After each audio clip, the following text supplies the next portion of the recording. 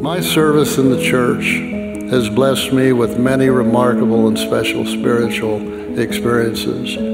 I'm a witness that the Lord directs His church to accomplish His purposes. I've received divine guidance far beyond my capacity.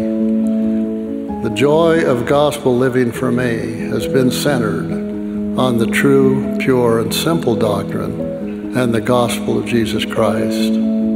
I believe our Heavenly Father's everlasting purpose for His children is generally achieved by the small and simple things we do for one another. Jesus Christ, the Savior and Redeemer of all mankind, is not dead. He lives. The resurrected Son of God lives, and He guides the affairs of His church today.